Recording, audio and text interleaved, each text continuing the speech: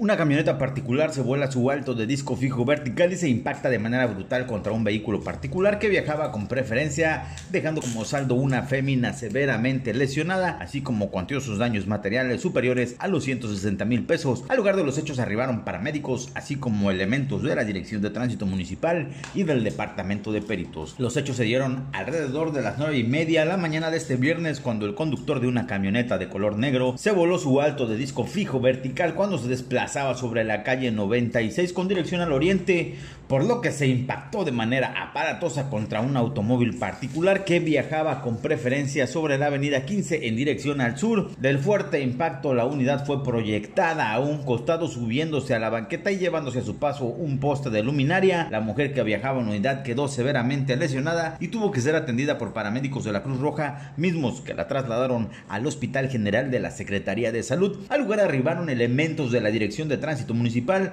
así como del Departamento de Peritos, mismos que se dieron a la tarea de mover las unidades para liberar la vía de rodamiento, además de intervenir de acuerdo al reglamento vigente local. Para Notivision, Edgar Olivares.